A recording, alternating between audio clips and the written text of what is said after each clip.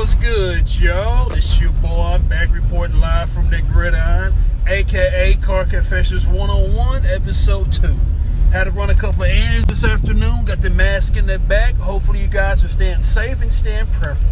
Just want to share 3 quick thoughts with you guys real quick. Thought number 1, it's crazy how this pandemic is not changing people, it's exposing people, number 1. Number 2, it's sad to see certain individuals use this pandemic as a crutch for the reason why they're not active. If you weren't active before the pandemic, don't use the pandemic now as a crutch on the reason why you're not active. And thought number 3, it's sad to see certain individuals look at you funny because of what transpired in Minnesota. Don't get mad at me because of your thought process. I know it's passed down from generation to generation, but don't blame me. Don't get mad at the mirror. Just fix the reflection. But again, I'll digress. But hopefully you guys are staying safe. I'll finish running these errands, head to the crib, and I'll holler at you guys on the next episode.